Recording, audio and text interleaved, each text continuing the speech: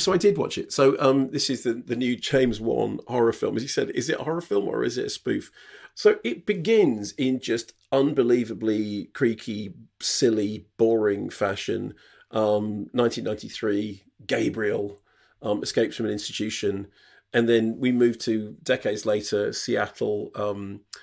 Madison is hit by her husband, who is then decapitated by a wraith. And then a whole bunch of other stuff happens, and she's having dreams about the attacks, and then the dreams mirror reality. Anyway, it goes like this. It goes plod, plod, plod, plod, plod.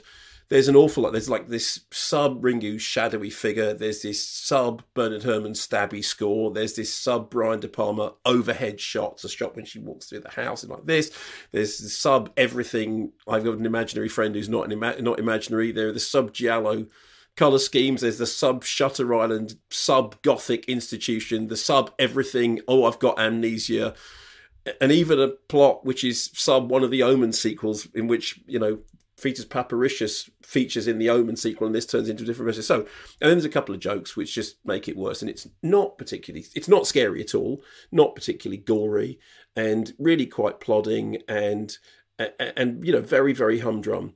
And then 2/3 of the way through, it goes absolutely, completely off the rails.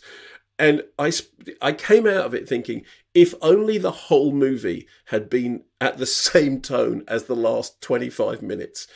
The last 25 minutes is some of the most insane, nuts. I mean, as you said, what on earth was going on? So I think it's I can imagine that you might get halfway through and think, oh, this is boring, I'm going to leave. Don't.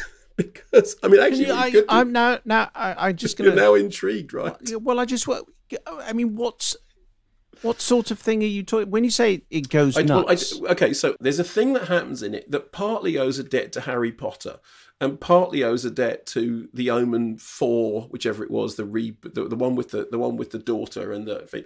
But I don't want to give it away because it is worth sitting through an hour and 10 minutes of tedium. I mean real proper boring nuts and bolts. I've seen this everywhere before tedium. Before the film goes, okay, and now it's crazy town.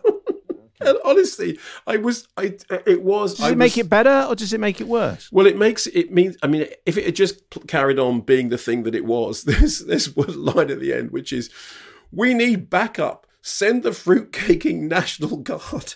And you go, yeah, exactly. If it wasn't for that last 25 minutes, it would be one of the most boringly forgettable films I've ever seen. But the last 25 minutes of it are just... And also they're made more insane by the fact that it's been so dull up until that point. It's just been so derivative that when it goes absolute, you go, what? Matt Tiley says, just out of Malignant, I do love a good horror. Sadly, Malignant falls way short of that mark. It is some of the worst acting I've ever seen on the big screen and is utterly, utterly ridiculous. I'd have walked out, but I live near the Bristol City ground and there was a match on, so we'd probably have struggled to get a parking space near my house. Complete tosh. Yeah. I mean, it is all over the place and it is an absolute mess. And it's very funny that you didn't leave because you didn't want to get caught up in the football crowd. But don't get me wrong. I'm not saying this is a good film. What I'm saying is that when it finally decided to put its boots on and go mad, it was like, oh, well, okay, good. Here we go. 25 minutes of totally bonkers. Daniel Tuck in Gloucester. I had the absolute joy of seeing James Wan's latest offering, Malignant, on opening night last Friday.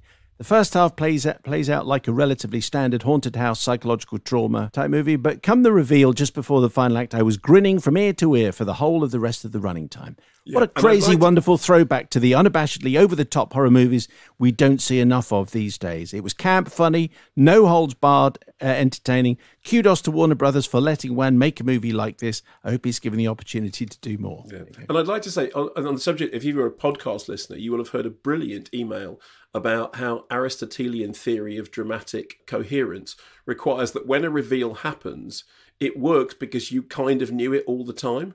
I don't think James Wan has read that book. Okay, fair enough.